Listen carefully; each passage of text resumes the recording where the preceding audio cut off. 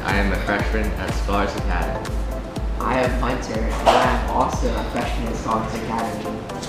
I'm Ryan, and I'm a junior at Scholars Academy. I'm Reagan, and I'm a freshman at Scholars Academy. I'm Mia, and I'm a freshman at Scholars Academy. I'm Jay, and I'm a freshman at California Central. I'm Connor, and I'm a freshman at Unported High School. I'm Aiden, and I'm a freshman at Scholars Academy. I'm James, and I'm a freshman at Scholars. Alright guys, so here's our challenge this weekend, is that what we're going to do is we're going to build a robot in one weekend. So half of our members, as you know, are brand new to FTC, and the other half have never dealt with this sort of REV Robotics before. So our challenge over the next 48-ish hours is to take these parts here and turn them into a functioning robot for Rover Ruckus. Today is all about brainstorming. Tomorrow is building and prototyping and programming. Sunday is iterative design process, where we will test and rework it over and over on the field.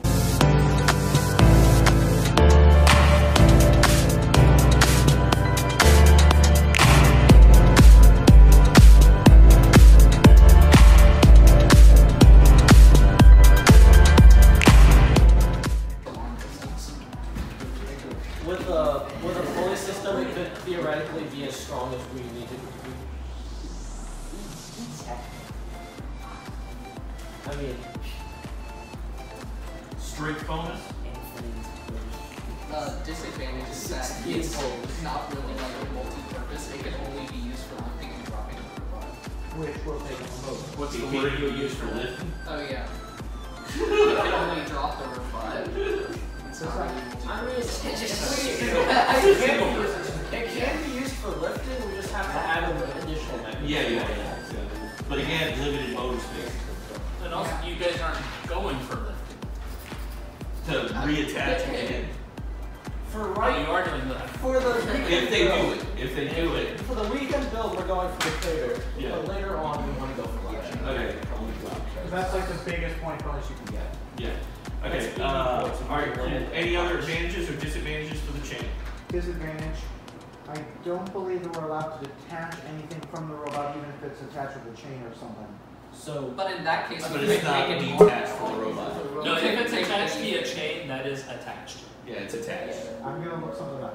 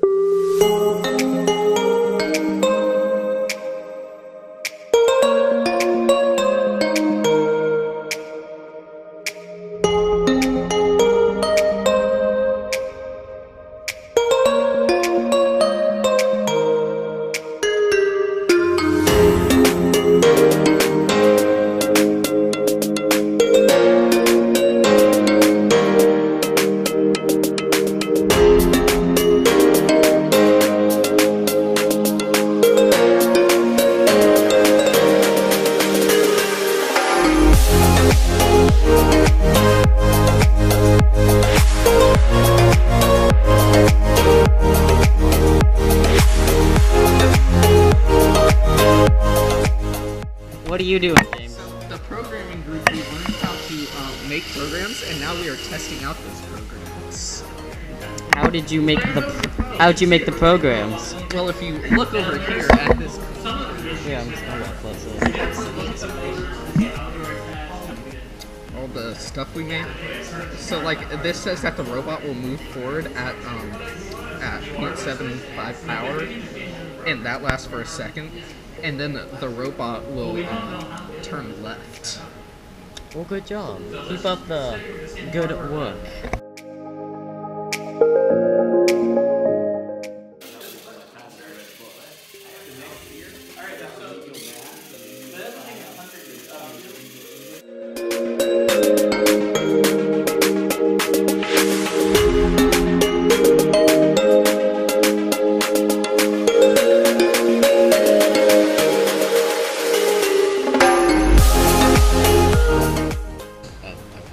Simple drawing of our robot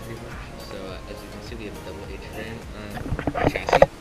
So what we're going to do is we're going to add another bar right here, and we're going to add an attachment that will grab the gold and silver. Yeah, hopefully we're still working the silver part out a little bit, like fine tuning, but the gold, it's really easy to pick up the gold. And like it says here, that bar is going to be lower down than most of the other bars. So can I ask you what you're working on right now? So currently, I had to remove this bar because engineering process and all that, and we decided to move it down here instead. Yeah. So I had to take off the wheel in order to do that and putting it back on. Okay. And Alex is helping me. Actually, that should work first.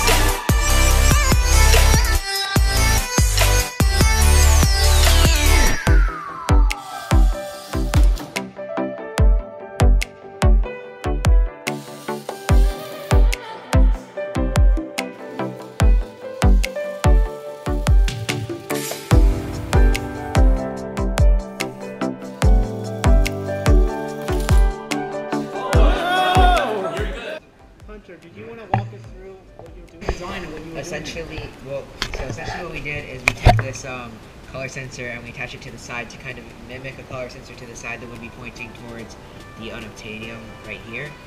And essentially we have a program that drives forward until it senses a gold cube, and it does that by taking the ratio of the amount of red it senses over the ratio of the amount of blue that it senses, and then comparing it to a fraction. And basically we got it so that it had 100% accuracy, no false negatives, no positives, and that it was and that it could sense it 100% of the time within 3 inches away. This weekend is we didn't allow ourselves to cut any extrusion. If we were to just, for example, cut off 2 inches right here, we're almost done, right? But we've got a lot of hands on this robot. What is the major thing you were concerned about and worried about in building this robot that you had to work on? The left, because it went through a lot of changes. Like, at one point it was like the opposite side of the circle. That went everywhere, and I wasn't even sure if it was going to work, but it worked, so yes. So successes, I would point out, these wheels actually were very helpful. And although we only used 2, but we can think about setting a set of rollers.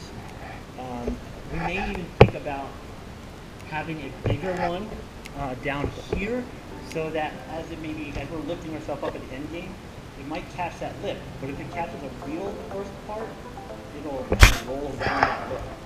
So if we had another set of just dead axle wheels up here, instead of catching on here as we saw at one point, if we had a dead axle large wheel right here or somewhere on there, it might actually just roll it up that side.